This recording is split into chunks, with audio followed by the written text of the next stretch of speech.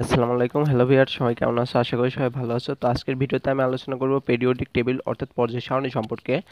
তো পর্যায় সারণী হলো এমন একটি সারণী যে সারণীতে 118টি মৌলকে বিভিন্ন সারি এবং কলামে বিভক্ত করা হয়েছে। তো সর্বপ্রথম আসি পর্যায় সারণীর পটভূমিতে। পর্যায় সারণী সাধারণত একদিনে আবিষ্কৃত হয়নি, এটি বহু বছরের অক্লান্ত পরিশ্রমের ফলে আবিষ্কৃত হয়েছে নানা বিজ্ঞানীর প্রচেষ্টায়। তো সর্বপ্রথম 1789 সালে বিজ্ঞানী ল্যাভোইসিয়ে oxygen, nitrogen, hydrogen, phosphorus, mercury, zinc ইত্যাদি মৌলসমূহকে ধাতু ও অধাতুতে বিভক্ত করেন। ল্যাভোইসিয়ের সময় থেকে মৌলগুলোকে বিভিন্ন ভাগে ভাগ করার চিন্তাভাবনা শুরু হয়, যেন একই ধরনের মৌলিক পদার্থগুলো একটি নির্দিষ্ট ভাগে থাকে। তো পরবর্তীতে ডোবেরাইনার কিছু মৌলকে নিয়ে এমনভাবে সাজান যে পরপর তিনটি মৌলের ভৌত রাসায়নিক ধর্ম অনেকটা একই রকম হয়। অর্থাৎ ডোবেরাইনার্ড 1829 সালে লক্ষ্য করেন তিনটি করে মৌলিক পদার্থ একই রকমের ধর্ম প্রদর্শন করে। আর ওনার সাধারণত ত্বরয়ী আছে তিনটা। তো ওনার ত্বরয়ী তিনটা হলো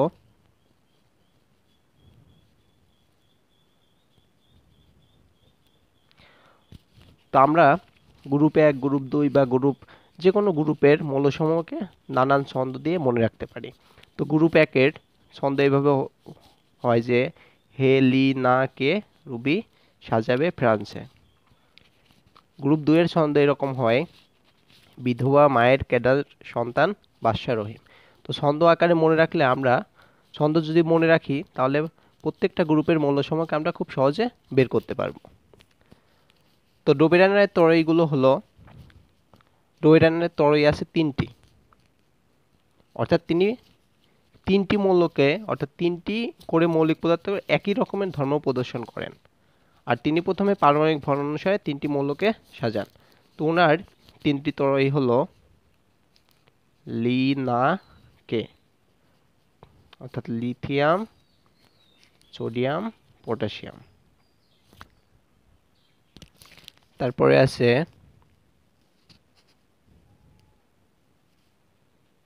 ফেল করি নাই, অর্থাৎ আয়রন, কোবাল্ট, নিকেল। আরেকটা আছে কেবলি আমি, অর্থাৎ ক্লোরিন, ব্রোমিন এবং আয়োডিন। তিনি লক্ষ্য করেন যে তিনটি মৌলকে যদি পারমাণবিক ভর অনুসারে সাজানো যায় তাহলে প্রথমটা এবং তৃতীয়টার পারমাণবিক ভরের যোগফলের অর্ধেক দ্বিতীয়টার কাছাকাছি বা দ্বিতীয়টার পারমাণবিক ভরের সমান হবে। যেমন আমরা দেখতে পারি এখানে আমরা জানি লিথিয়ামের পারমাণবিক ভর 7, পটাশিয়ামের পারমাণবিক ভর 39, অর্থাৎ লিথিয়াম এবং পটাশিয়ামের পারমাণবিক ভরের সমষ্টি 7 + 39 = 46। তাহলে 46 এর অর্ধেক হবে 23, যা সোডিয়ামের পারমাণবিক ভরের সমান। অর্থাৎ সোডিয়ামের পারমাণবিক ভর আমরা জানি 23।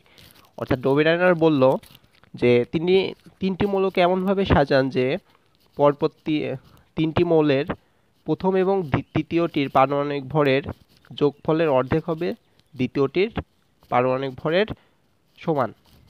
তো একইভাবে আমরা আয়রন, কোবাল্ট বা নিকেলের করতে পারি। আয়রন এবং নিকেলের পারমাণবিক ভরের যোগফলের অর্ধেক হবে কোবাল্টের পারমাণবিক ভরের সংখ্যার সমান বা খুব কাছাকাছি হবে, সামান্য একটু তারতম্য হতে পারে। আবার ক্লোরিন, ব্রোমিন, আয়োডিনের ক্ষেত্রেও একই রকম হবে। ক্লোরিন আর আয়োডিনের পারমাণবিক ভরের যোগফলের অর্ধেক হবে ব্রোমিনের পারমাণবিক ভরের সমান বা কাছাকাছি। তো আমরা ডোবেরাইনারের ত্বরী সম্পর্কে জানলাম। তো এখন দেখব নিউল্যান্ডের অষ্টক সূত্র। 1864 সালে বিজ্ঞানী নিউল্যান্ড অষ্টক সূত্র নামে একটি সূত্র প্রদান করেন। এই সূত্র অনুসারে যদি মৌলসমূহকে পারমাণবিক ভরের ছোট থেকে বড় অনুসারে সাজানো যায়, তবে যে কোনো একটি মৌলের ধর্ম তার অষ্টম মৌলের ধর্মের সাথে মিলে যায়। অর্থাৎ যে কোনো একটি ধর্ম অষ্টম মৌলের সাথে মিলে যাবে।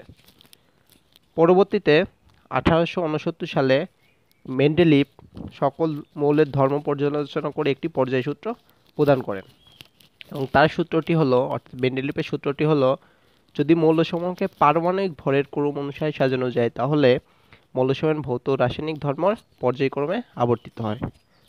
তো ওনার সূত্র আসলে ভুল ছিল, কারণ মৌলসমূহের পারমাণবিক ভরের অনুসারে ক্রম অনুসারে যদি সাজানো যায়, তাহলে এখানে পর্যায় সারণীতে আমরা জানি 18 নম্বর গ্রুপে আছে আর্গন। আর্গনের পারমাণবিক ভর 40 এবং পরবর্তীতে আছে পটাশিয়াম। পটাশিয়ামের পারমাণবিক সংখ্যা 19, আর্গনের 18, পটাশিয়ামের পারমাণবিক ভর 39। অর্থাৎ দেখা যাচ্ছে আর্গনের পারমাণবিক সংখ্যা 18 কিন্তু পারমাণবিক ভর 40, আবার পটাশিয়ামের পারমাণবিক সংখ্যা 19 কিন্তু পারমাণবিক ভর 39। অর্থাৎ আর্গনের পরে কিন্তু পটাশিয়ামের অবস্থান, কিন্তু আর্গনের পারমাণবিক ভর বেশি। অর্থাৎ ওনার সূত্র অনুসারে যদি সাজানো যায়, তাহলে আর্গনের জায়গায় আসবে পটাশিয়াম এবং পটাশিয়ামের জায়গায় আসবে আর্গন। যা কিন্তু আমরা জানি আর্গন একটি নিষ্ক্রিয় গ্যাস, আর এই আর্গন যদি 1 নং গ্রুপে অবস্থান দেওয়া হয়, তাহলে পুরো পর্যায় সারণীটা এলোমেলো হয়ে যাবে। অর্থাৎ আর্গন চলে যাবে ক্ষার ধাতুর কাছে এবং ক্ষার ধাতু পটাশিয়াম চলে যাবে নিষ্ক্রিয় গ্যাসের কাছে। অর্থাৎ পর্যায় সারণীতে একটা ঝামেলা দেখা দেবে। এ কারণে ওনার সূত্রটি ভুল ছিল। তো পরবর্তীতে 1913 সালে বিজ্ঞানী মোসলে পারমাণবিক সংখ্যা আবিষ্কার করেন, এবং পরবর্তীতে তার সূত্র অনুসারে পারমাণবিক সংখ্যা অনুসারে পর্যায় সারণীতে মৌলসমূহকে সাজানো হলো। তো আধুনিক পর্যায় সূত্রটি হবে এরকম যে মৌলসমূহকে যদি পারমাণবিক সংখ্যার ক্রম অনুসারে সাজানো যায়, তাহলে মৌলসমূহের ভৌত রাসায়নিক ধর্ম পর্যায়ক্রমে পরিবর্তিত হয়। এটা আধুনিক পর্যায় সূত্র নামে পরিচিত। তো এখন দেখব পর্যায় সারণীর বৈশিষ্ট্য। তো পর্যায় সারণীর বৈশিষ্ট্য বলতে বোঝাচ্ছে যে আমরা জানি পর্যায় সারণীতে 18টি গ্রুপ বিদ্যমান, এবং এই যে খাড়া স্তম্ভ এগুলোকে বলা হয় গ্রুপ, এবং আনুভূমিক যে সারি, এই সারিগুলোকে বলা হবে অনুভূমিক সারি বা পর্যায়। তো পর্যায় সারণীতে এখানে সারি আছে 7টা, অর্থাৎ পর্যায় সারণীতে পর্যায় আছে 7টা এবং গ্রুপ আছে 18টা। তো প্রতিটি পর্যায়ে বাম দিকের গ্রুপ 1 থেকে 18 নম্বর পর্যন্ত বিস্তৃত। আর এই পর্যায় সারণীতে ল্যান্থানাইড এবং অ্যাক্টিনাইড সারির মৌলসমূহ পর্যায় সারণীর নিচে স্থান দেওয়া হয়েছে। তো কোন কোন পর্যায়ে কতটি মৌল আছে, কত নম্বর গ্রুপে কতটি মৌল আছে, এগুলো মোটামুটি জানলেই তোমরা পর্যায় সারণীর বৈশিষ্ট্য সম্পর্কে আলোচনা করতে পারবে। তো আসি এই অধ্যায়ের মূল টপিক, সেটা হচ্ছে ইলেকট্রন বিন্যাসের সাহায্যে পর্যায় সারণীতে মৌলের অবস্থান নির্ণয়। তো আমরা এখন ইলেকট্রন বিন্যাসের সাহায্যে পর্যায় সারণীতে মৌলের অবস্থান নির্ণয় করব। অর্থাৎ ইলেকট্রন বিন্যাসের মাধ্যমে আমরা যে কোনো পর্যায়ের অবস্থিত মৌলের গ্রুপ সংখ্যা বা পর্যায় সংখ্যা নির্ণয় করতে পারবো। তো যেমন ধরা যাক, পর্যায় সংখ্যা নির্ণয়ের নিয়ম একটা এবং গ্রুপ সংখ্যা নির্ণয়ের 3টা নিয়ম আছে। অর্থাৎ নিয়ম 1, গ্রুপ সংখ্যা নির্ণয়ের নিয়ম 1।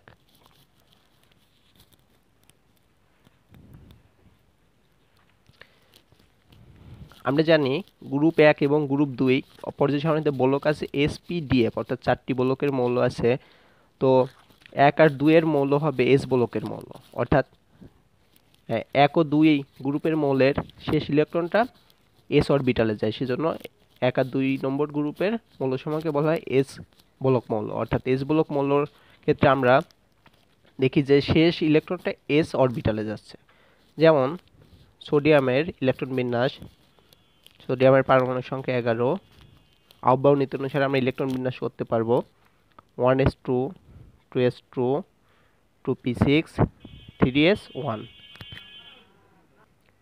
অর্থাৎ সোডিয়ামের ইলেকট্রন বিন্যাস হতে দেখা যাচ্ছে যে শেষ ইলেকট্রনটি s অরবিটালে গেছে। সুতরাং সোডিয়ামের গ্রুপ সংখ্যা হবে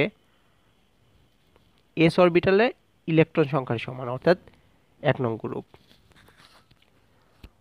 এখন গ্রুপ 2 এর একটা মৌল নিয়ে করা যাক, যেমন ক্যালসিয়ামের ক্ষেত্রে ক্যালসিয়ামের পারমাণবিক সংখ্যা 20, এক্ষেত্রে ইলেকট্রন বিন্যাস হবে 1s2 2s2 2p6 3s2 3p6, 3d তে ইলেকট্রন যাবে না, আগে 4s এ যাবে। তো 4s এ যাবে 2 2 4 6 10 2 12 6 18 2 20টা, অর্থাৎ দেখা যাচ্ছে যে শেষ ইলেকট্রনটা এস অরবিটালে পৌঁছেছে। সুতরাং ক্যালসিয়ামের গ্রুপ সংখ্যা হবে 2। তো আমরা পর্যায় সারণীর দিকে দেখি, ক্যালসিয়ামের গ্রুপ সংখ্যা 2। তো ফার্স্ট নিয়ম গেল। তো নিয়ম গ্রুপ সংখ্যা নির্ণয়ের দ্বিতীয় নিয়ম আমরা দেখব।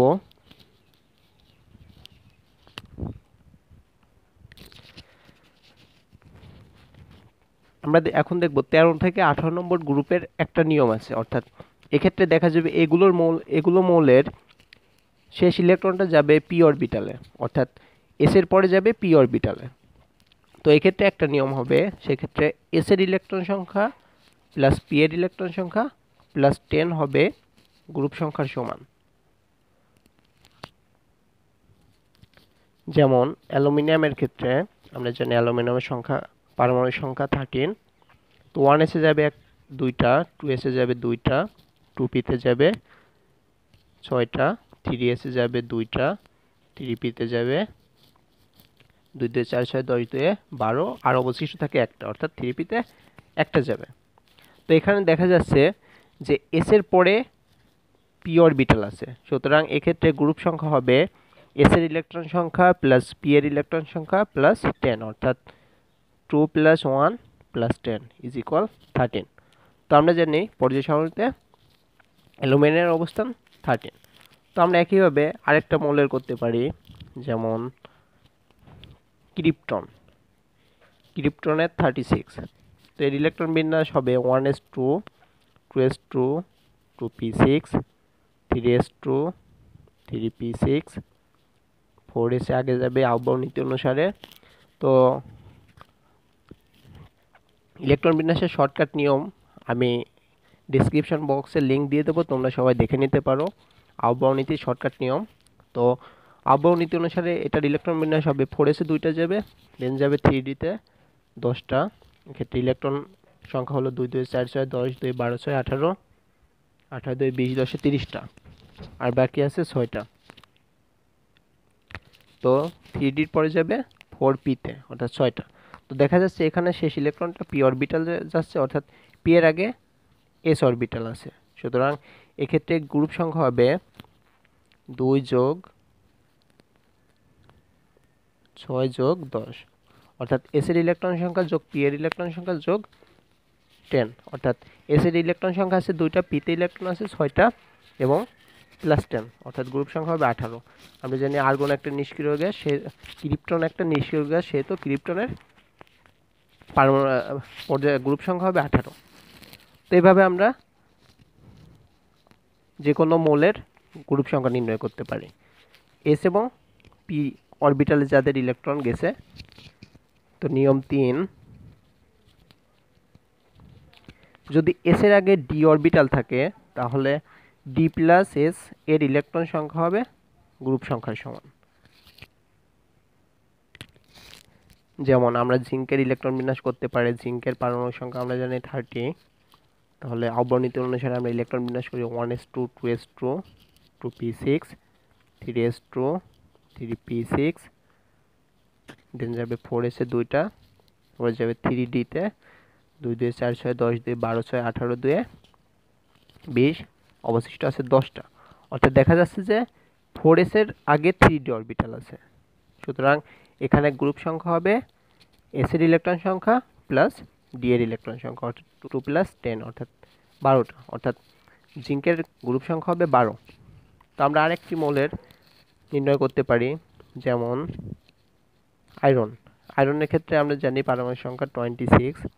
আউটবাউন্ড নীতি অনুসারে ইলেকট্রন বিন্যাস করতে পারি 1s2 2s2 2p6 3s2 3p6, তারপর যাবে 4s এ 2টা, দেন যাবে 3d তে 2 2 4 6 10 2 12 6 18 2 20, অবশিষ্ট আছে 6টা, অর্থাৎ ডি তে যাবে 6টা। এক্ষেত্রে গ্রুপ সংখ্যা হবে 2 প্লাস 6, অর্থাৎ 6 প্লাস 2 অর্থাৎ 2 যোগ 6 সমান 8, অর্থাৎ আয়রনের অবস্থান হবে 8 নম্বর গ্রুপে।